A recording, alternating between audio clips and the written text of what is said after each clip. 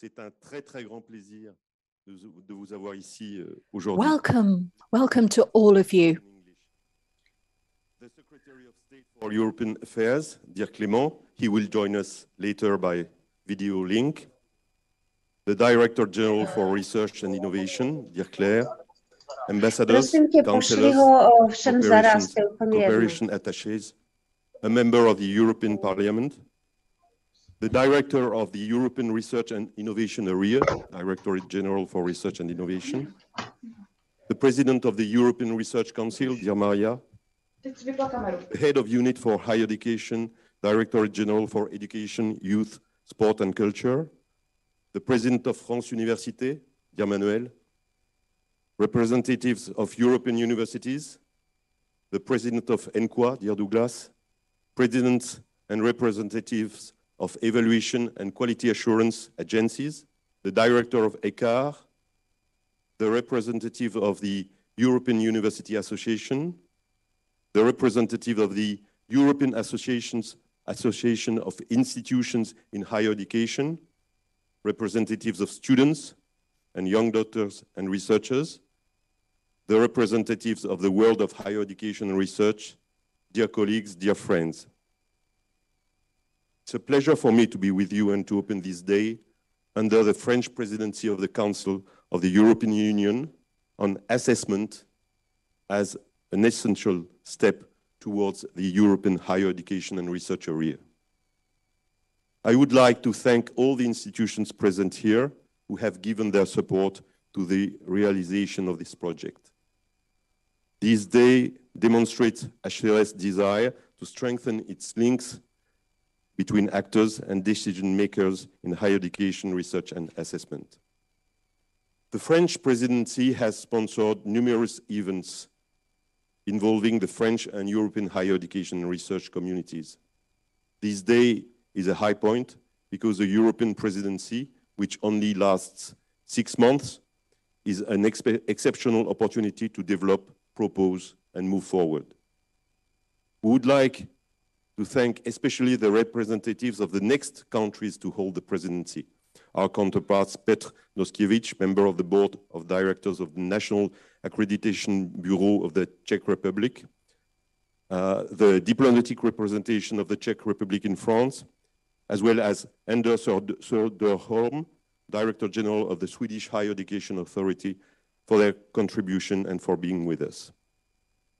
We are also fortunate to welcome the founders of the ESGs, the standards and guidelines for quality assurance in the European higher education area. We hope that we will together build on the initiative begun by the European approach for quality assurance of joint degrees framework after 16th of March. I cannot start this day without thinking about the dramatic events unfolding in front of us. The European education space has been deeply affected, hit by the violence, moved by the resilience of the Ukrainian people. Hcéres' relationship with the Ukrainian National Assessment Agency, as well as with several of Ukraine's historic universities, has been strengthened. These events also confront us with the European challenges to be met. In particular, that of the place of a Europe of knowledge on the international scene. Assessment is a powerful lever for building this European area. New projects are ahead of us, the main ones being the continued creation and consolidation of European universities, their joint degrees, lifelong learning through, for example, micro-credentials, the promotion of European curricula and research in the world, the rapid digitalization of higher education, as well as graduates and researchers' employability. As its role is to observe and analyze these transformations at work, assessment is an essential tool in the process of enhancing and affirming Europe's place on the international stage. Together today, we will exchange views on our models, share our practices, and I'm sure lay the foundations for new cooperation. We have designed this day around 3 key moments. The first one aims to assess the strengths and weaknesses of the European higher education, research and innovation landscape on the international scene through the higher education, research, innovation, employability continuum. Indeed, each of these components is sometimes thought of and evaluated separately, whereas this continuum, in our view, should be considered as a whole to serve graduates and society better.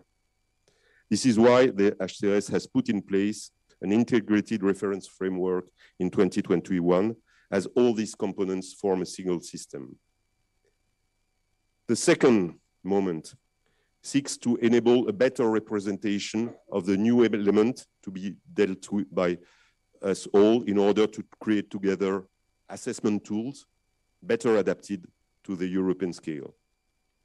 How can we support the development of European universities, especially through their assessment process? I had the opportunity to witness their creation when few believed in them, and they continue to flourish. They are a promising step forward in putting the European higher education research and innovation system on the international stage, and they must be supported and enhanced through evaluation. Another subject will be discussed today, that of the European approach for quality assurance of joint degrees. This reference framework is undoubtedly a real advance. However, it is not yet well adapted to the evaluation of PhDs, research, innovation, employability, lifelong learning, and distance learning. Thanks to the strength of conviction of the ministers and of its creators, this reference system has laid the foundation for the evaluation of joint programs at the European Union level based on the ESGs. But shouldn't we go further, make them more robust for the evaluation of Erasmus Plus and Erasmus Mundus master's programs, and more broadly of all European university programs? Moreover, while the European approach for quality assurance of joint degrees strengthens the links between member countries, assessment by a national agency does not yet lead to automatic recognition and accreditation by the national governments of other member institutions, which constitute the joint degrees. After this phase of experimentation and testing of the European approach framework, it would be appropriate to make this automatic recognition possible. The third and final part will enable us to address the ways in which research assessment is confronted with the promising initiatives taken by the research ministers and by the European Commission, which gave an impetus at the end of 2021. All have expressed the need to develop research assessment. For the Hcéres, it is essential to bring together the evaluation of higher education and research, or to link the evaluation of research to that of academic programs. After consultation with a large number of stakeholders, the Commission published a text that lays the foundation for an overhaul of research assessment to achieve a more qualitative assessment. One that is careful to make responsible use of quantitative indicators, careful to take into account the impact of all research activities, the full diversity of academic disciplines, the full diversity of the missions and activities of researchers and their careers. On this basis, more than 260 institutions, mainly from Europe, expressed their interest in joining a coalition of stakeholders committed to developing their evaluation practices according to these principles. This development is awakening strong interest in France. The European Open Science Conference held in Paris last month launched the Paris Call for Research Assessment, which has received strong support. Hcéres is fully committed to these developments, which are of major importance and to which we will return in a session this afternoon. I would like to briefly mention some of the elements of this reform that we consider particularly important. Strike a balance between quantitative and qualitative assessment to break away from the race towards excessive production. Ensure consistency between all levels all levels of research assessment, individual assessment of researchers, project assessment submitted to national or European funding agencies, assessment of research laboratories, and assessment of institutions, universities, and research organizations. All these assessments form an interconnected system. The harmonization of all these levels of assessment is a challenge and an obligation for us all. We must all work on it together. And finally, guarantee the diversity of contributions, profiles, and backgrounds of researchers. These concerns are essential to give European research the confidence and transparency it needs to be placed at the service of society and recognized internationally. I would like to thank finally once again the 500 registered participants who follow us online and all of you who have responded enthusiastically to our invitation. I hope that this day will be an opportunity for constructive and fruitful exchanges. Thank you very much for your attention. I welcome and give the floor to Dominique Rousset, the journalist who will moderate the whole event.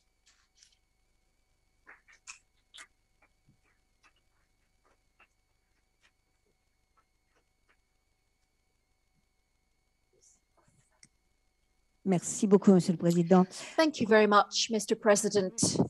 With you all as a moderator for our 3 sessions that have been introduced by Thierry Coulhon, which we would like to be as interactive as possible between your speakers on site and online, since you know we have a lot of people online too. So we will manage to give you some time at the end of each roundtable for your questions and comments, and we hope there will be.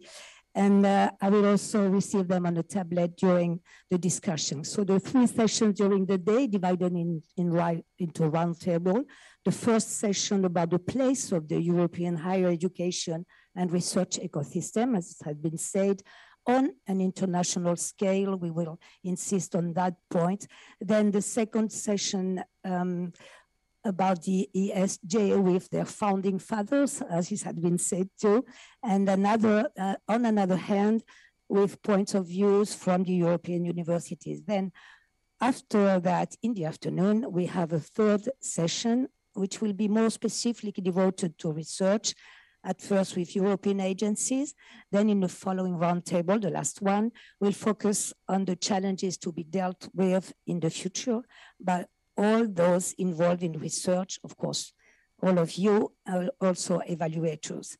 Now it's time for the introduction speeches.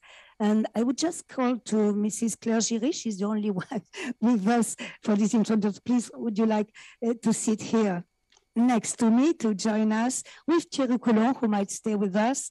And we will all listen together to Clément Beaune. Clément Beaune, I say it in French, secrétaire d'État auprès du ministre de l'Europe et des Affaires étrangères en France, chargé des Affaires européennes.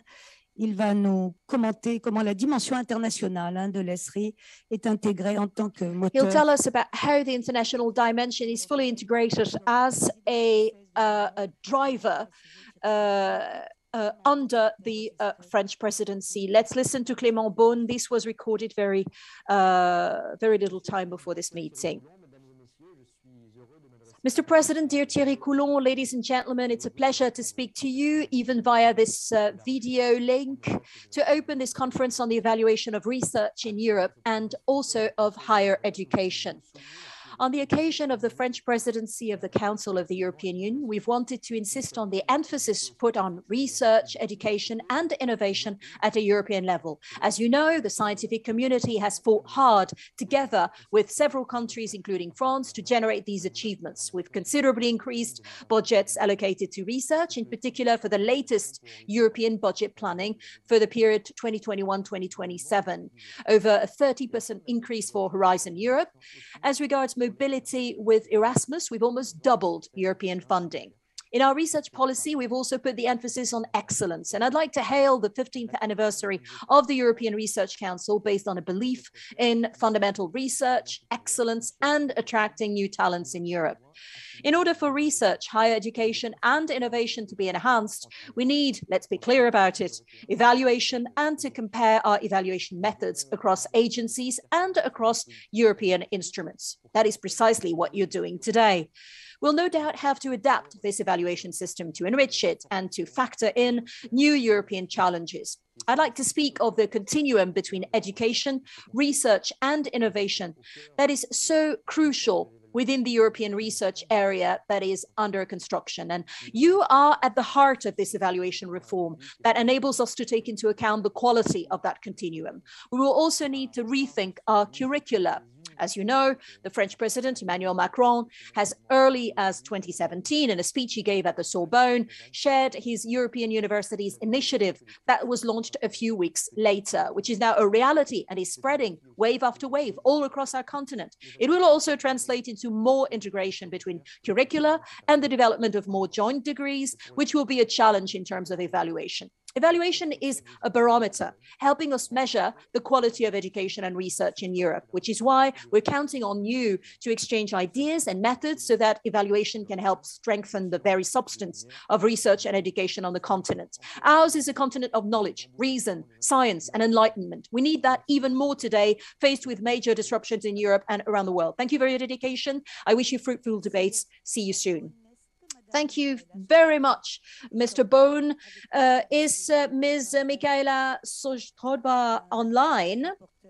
MEP and rapporteur on the higher education area. Can you hear us, Ms. Šojdrová? Yes, I can hear you. I can see you very well. Thank you very much. Good morning. We'll listen to you. Thank you. Thank you very much. So I am very happy that I can share our European Parliament approach. I will speak on behalf of the Cult Committee of European Parliament. And I would like to say that this conference, this meeting is happening in the time when people are dying close to our borders and when they are giving their lives for the values that the EU is based on, like my previous speakers said too. So Ukraine want to join the EU, and we should support them in this decision. Ukraine has made significant progress in the higher education during the last few years, also because it is a part of the Bologna process. I think it was the Mr. Thierry Coulhon who mentioned the same things. Let me share a few points based on the European Commission's implementation report on the Bologna process, and I would like to also mention how we included this topic in the approach of the European Parliament for the European education area. So the European higher education area is the part of the the European higher education area is the part of the European education area. So we consider this, we have this comprehensive approach, and we consider that the European higher education area is based on the Bologna process, and the evaluation is an important part of this. One of the most significant features and drivers of change in the European higher education area has been the development of higher education quality assurance system. We should recognize the qualitative indicators and development of external and quality assurance. This has been a striking phenomenon throughout the Bologna process. So we recognize national quality assurance system, and we have been developing in the last few years the European quality assurance with the register in order to guarantee the compliance. So it is the tool of the European approach to the quality assurance of joint programs, and like previous speakers also, Mr. Thierry Coulhon mentioned, it is up to you, stakeholders and representatives of the higher education, to estimate how the system is working. The other point is automatic recognition, which was set as a long-term objective in the European education area in 2012 for recognition of comparable degrees. Since then, we have been on the road to achieving it. The rise of a quality assurance in higher education is one of the most remarkable developments within the sector in the last 2 decades, even though the European approach to the quality assurance and automatic mutual recognition are the 2 main necessary steps. Their realization is, I can say, slow. However, after 2 decades of Bologna reforms, almost all countries now have internal and external quality assurance system in place. This is a very important achievement. The Council's recommendation last year asked the mutual recognition by 2025 throughout the EU. My opinion is that we should support this process more from the EU level. That's why I, as a rapporteur of the European education area, have emphasized the Bologna process as the reference to learn from experiences with its implementation. The European Parliament stresses that the European education area should be a milestone in the recognition of diplomas and qualification and learning outcomes, including in vocational and education training, which is an important part. A specific tool might be European micro-credentials, which is the ongoing new instrument, which is being discussed now in the Council. My vision is that it might have a good start with a pilot project. This is the same idea as for the Center of the Vocational Excellence, which is also ongoing, just starting pilot project now within the program New Erasmus+, 2021-2027. So we have pilot project for centers of vocational excellence. And I think if we would like really achieve the micro-credentials, like some new tools for mutual recognition, we should do this step forward. Our European Parliament report calls for the shared holistic approach, and we call for establishment of the concrete strategic education framework with the common targets and benchmarks. Because we see here some I can say, split between institutions. As you know, the benchmark of the ET 2020, the tertiary education attainment was 40%, which was achieved. The Council 2021 has decided the target should be set at 45%, and the Commission in its communication calls for attainment for 50%. There is not the same numbers. So what is the best? My opinion is we should focus on the quality. We are on the pathway towards improving our results, especially in higher education and quality. So I think that also this meeting, this conference of the French Presidency could help, could contribute in this discussion. And you can count with us, with European Parliament, like strong partner. And I would like to say that you are all welcomed at our CULT committee. I wish you all the best, and I am looking towards a cooperation with you on this higher education quality system. Thank you very much.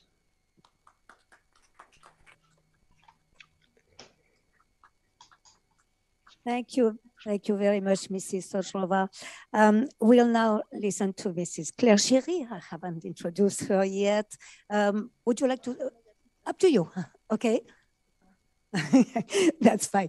Claire Giry, Director General for Research and Innovation. That's the Minister of Higher Education, Research and Innovation in France. Madame, on va vous entendre à votre tour.